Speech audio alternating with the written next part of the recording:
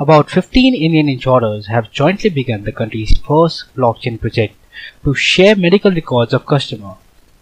This will enable fast approval and denial decisions for health insurers and will lower costs for insurers as currently each insurer commissions separate medical tests. With this development, only one medical examination would be enough for all insurers.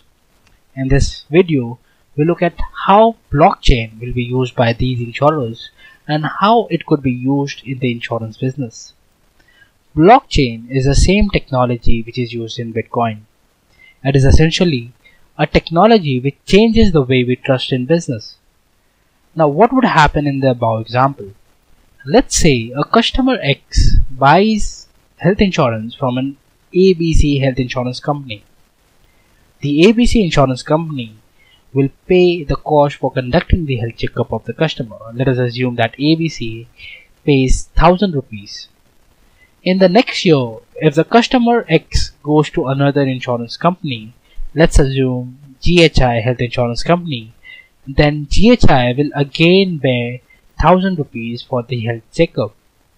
Now, GHI could have saved that 1000 rupees if he had the access to the medical results of the test done by ABC Insurance Company.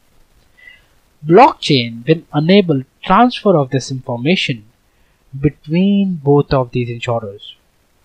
Blockchain is actually a highly secure network of information transfer which each of the insurers will have access to. So, a medical examination done by one insurer will be communicated to all the insurers. So repetitive cost and the repetitive processes will not be required.